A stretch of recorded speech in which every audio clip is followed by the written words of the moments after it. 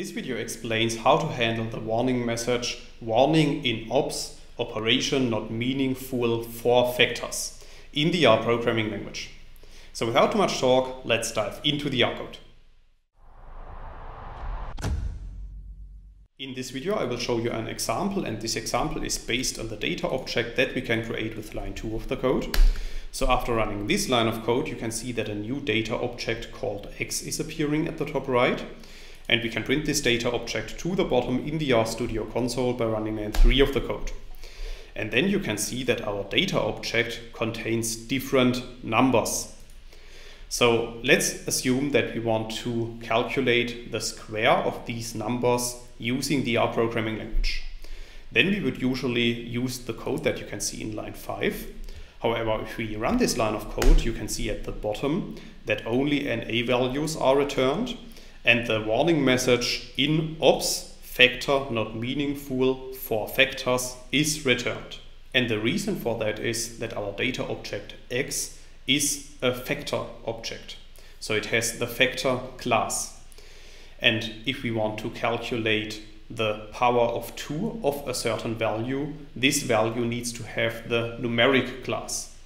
And for that reason, before we can perform any calculations with our data, we need to convert our factor vector to the numeric class. And we can do that, as you can see in line 7 of the code. So in this line of code, we are using the as.numeric and the as.character functions. Please note that it's important to also use the as.character function, because otherwise the values in your factor object will be changed.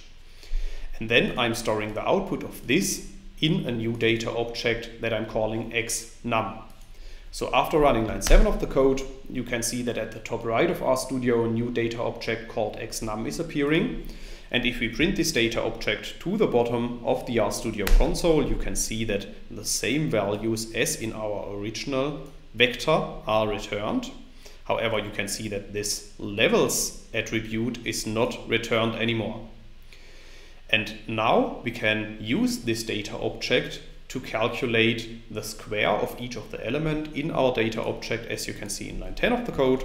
So after running this line of code, no warning or error message is returned anymore, but instead the valid calculations are returned.